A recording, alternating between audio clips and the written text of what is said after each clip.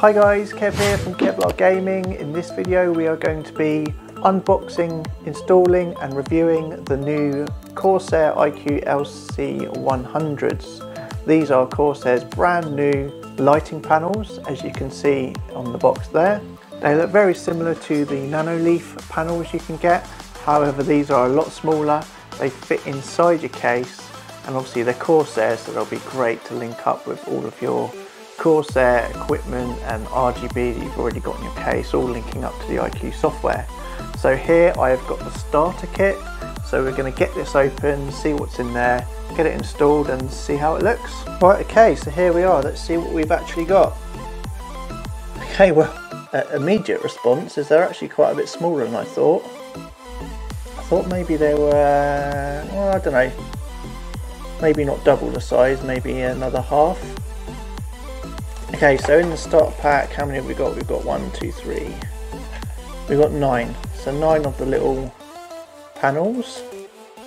We've got a Lighting Node Pro and a few cables, so USB cable and an RGB cable. Okay, obviously a warranty and a guide. I think that's it. Okay, it actually is just a warranty, not instructions. Interesting, no instructions.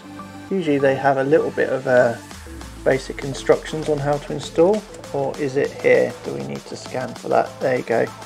So we have to scan for a product manual. I mean, to be honest, it looks pretty straightforward. I don't think we're going to need that. Right, we'll have a closer look. Right, okay, so taking a closer look at the panels themselves, if I just pull one off here, they're actually feel quite good quality.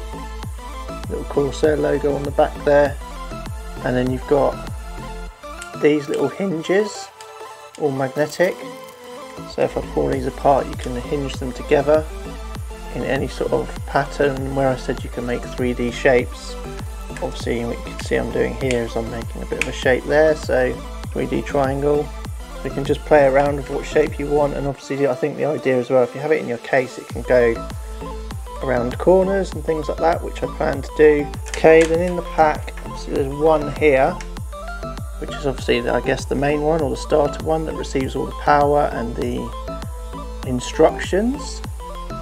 So that's going to be the main one, then they all connect off of that. So I think if you buy the expander kit, which is obviously cheaper and not the starter kit, this is probably the bit you don't get. You just get some extra panels. Looking at it, some of the hinges are larger than others, so we've got two different widths of the hinges here, so I wonder if that's for if you're, I guess, turning a bigger corner. Interesting. Then looking else what's in here, so I said this is obviously an RGB cable, but it's an extension cable, which is good. So I guess if this little cable is not long enough to reach your hub, or wherever you're putting your Lighting Node Pro, etc., you've got an extension there, which is cool. And I'm assuming they're magnetic at the back, so they can stick. We'll find out soon. And obviously you've got the Lighting Node Pro. Now again, I'm assuming if you're buying the extender pack you don't get that Lighting Node Pro. Okay, I just went and double checked, so actually the expansion kit does come with this triangle with the power. It just doesn't come with the Lighting Node Pro, so that's the only difference. So the Lighting Node comes in the starter kit and the expansion kit does not come with this. So technically there's a chance that if you've already got a lighting node where you've got a spare socket that you're not using, you only need the expansion kit, or if you've got one of the other Corsair commanders where you've got some of the LED slots in there, then you only need the expansion kit. You don't need to spend the full money on this one here with the Lighting Node Pro.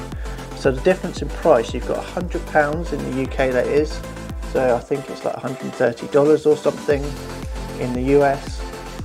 So £100 for this kit here with the Lighting Node Pro, and it's £20 cheaper, so £80 for the expansion kit, which, to be honest, I think in general a Lighting Node Pro you're probably looking at £30 odd.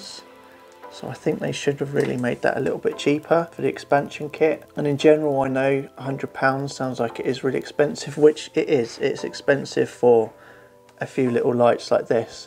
But then if you think about, if you have a look at what the nanoleaf panels cost. You know, this sort of thing is expensive at the moment. So £100 compared to what the nanoleafs are closer to £200, probably for less panels, although they're a lot bigger, and obviously there's slightly different technology in the fact that these go inside your case. But yeah, expensive, but kind of what these sort of things cost. So there you go.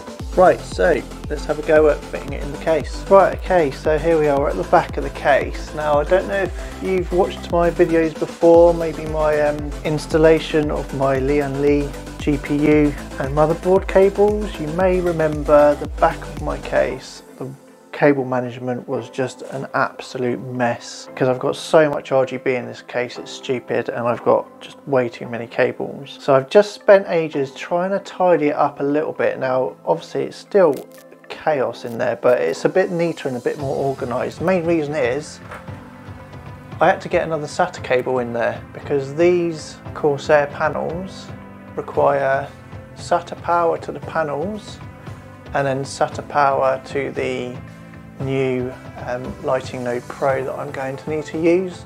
Like I said, if you've got one of these, not these ones, I can't remember, is this the Core or the Pro? If you've got the Corsair controller that's got the fans and the LED slots, then great, you can plug it into that. Or if you've got a lighting node, which I've got hidden behind there, one of the Lighting Node Pros already, with a spare LED slot, great, you can use that.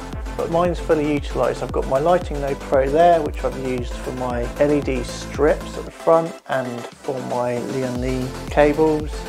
And then both of my Corsair Commander, I think it's the Commander Pro I've got, I can't remember what it's called. These ones don't have the LED slots in it. These are the ones just for the RGB fans and the PWM fan slots. So I definitely need the new Lighting Node Pro. So that's why I had to make sure I've got an extra cable in there. So let's install that first. Okay, so that needs SATA power, so let's stick that in there. Then I've got my USB cable for the lighting node, so need to plug that in there.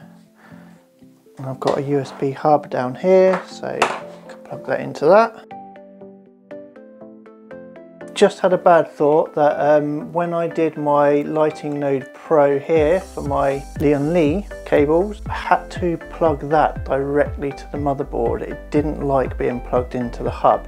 It wasn't being recognised by the Corsair iCUE. So now I've just plugged this one into the hub. I might have the same issue, so I might have to swap some USB sockets around, but we'll see. Okay, next we've got our, I guess the main panel for our new lights. So that's going to go in front of the case somewhere, and then I need to feed these through to the back to plug into the lighting node and SATA power.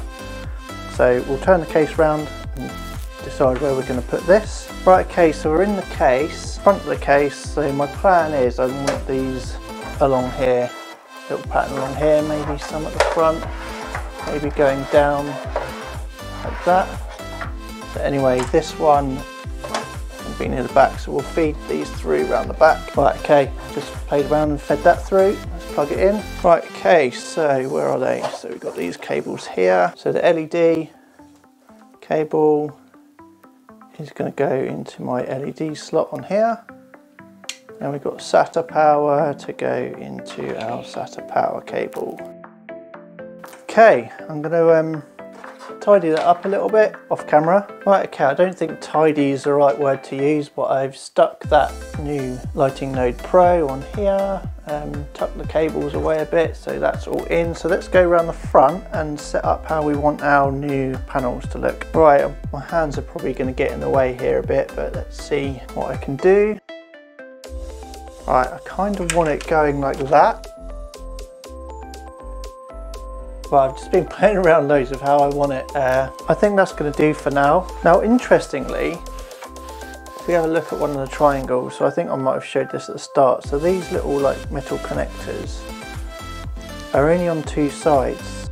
So I don't think you can connect them together on the side that doesn't have the connectors, which obviously makes sense. Why would you be able to do that? But why isn't it all the way around? It kind of limits you with the shapes you can do, because I kind of wanted to maybe put one down here like like that, but it's not going to connect because I've already got the two connector sides of that triangle connected elsewhere. That's a bit odd. Anyway, so we'll go with that for now. We'll get the PC all turned on and see what it looks like. Right, okay, here's the moment of truth. After all that fiddling around with the cables at the back and rewiring, let's hope it all turns on. Aha, it's on. And we have some lights going on our new panels. Excellent. Right, okay, I'm going to sign into iCUE and let's see if it's detected for me to be able to change the lighting. Right, okay, so going into iCUE, as I expected, sadly the Lighting Node Pro isn't recognised, so at the moment I can't control my new panels, but for me that's okay because I usually keep it on this setting anyway with the rainbow, and that's the default setting, so they're already doing the rainbow. And yeah, if I want to get it working properly, I just need to swap out USBs on my motherboard. However, my motherboard has two USB slots and I can't obviously plug both my Lighting Node Pros into those two because then there won't be one for my extension with all my other USB devices plugged in.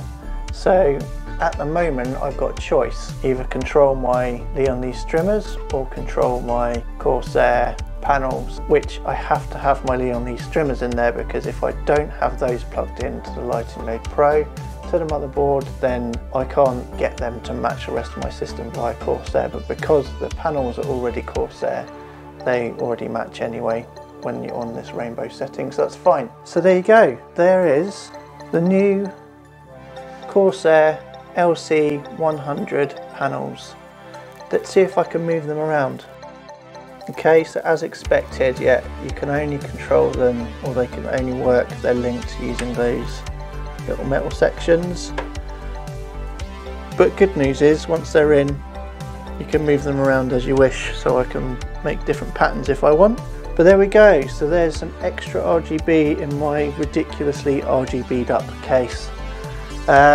Hope you enjoyed that, hope you found it useful. Please do give us a like and subscribe, and I'll catch you in the next video. Cheers!